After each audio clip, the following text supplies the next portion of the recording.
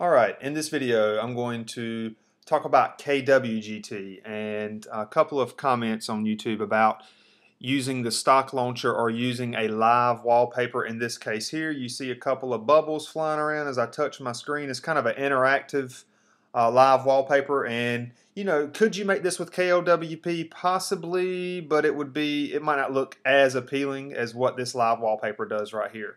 So you still want to use your live wallpaper, you're still using your stock launcher. How can we use KWGT to add a widget and to still see a lot of this live wallpaper that we have going on here? We're going to use some transparency options, and we're also going to use the clear option under paint. So let me go ahead and add a widget for KWGT, and I'm just going to go ahead and resize it. Alright, that'll be good. Let's go ahead and add that one. So in KWGT, starting with a blank slate, this will be a real quick video. So I'm going to add an overlap group. Inside of this overlap group, I'm going to add a rectangle. And if you've used KLWP and KWGT, the numbers work a little bit different here, but nonetheless, we can still achieve something that looks quite nice. I'm going to round off my corners a little bit. Alright, I'm happy with that. Inside of this overlap group where we have the rectangle that we just added, let's add some text. And this text here, I'm going to set it to black for right now just so I can see it.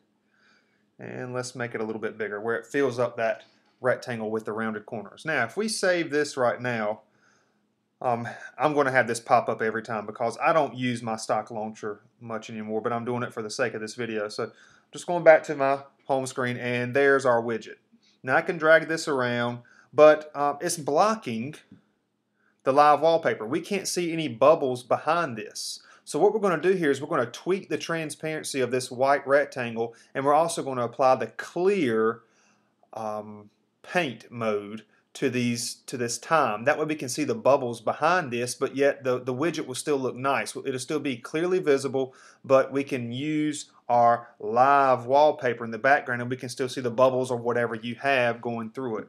So let me tap on my widget to open back up KWGT. And what I'm going to do first is I'm going to show you that option where we can do the clear on the text. So notice I'm here at my text right there. Now I'm going to change the font a little bit to make it a little bit more bold, as you can see right there, and go over to paint, and now go to this mode down here. Change that mode to clear. Let's save that. Let's go back to the home screen.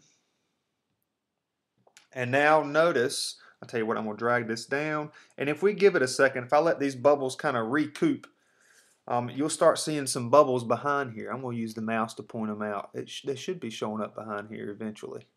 Yep, there's one right there. See them? See how they're starting to come to the center of the screen or whatever? But look, there you go. You can clearly see some bubbles flying behind these numbers once these come down a little bit more. Yep.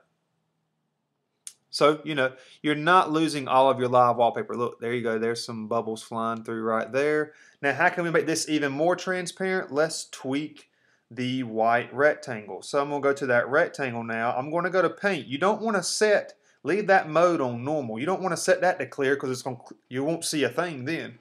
However, we can go to the color, and this bar right here will adjust the transparency of in this case, that white. So if I drag it about halfway, it's going to make it a little bit more transparent. Let me check on that. Let's save it. Let's go back to the home screen.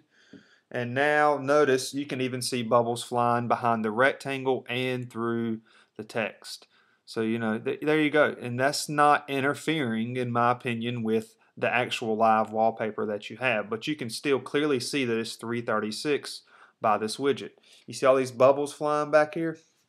So there you go. That's how you can use KWGT with a live wallpaper without the widget interfering too much with what's going on in the background.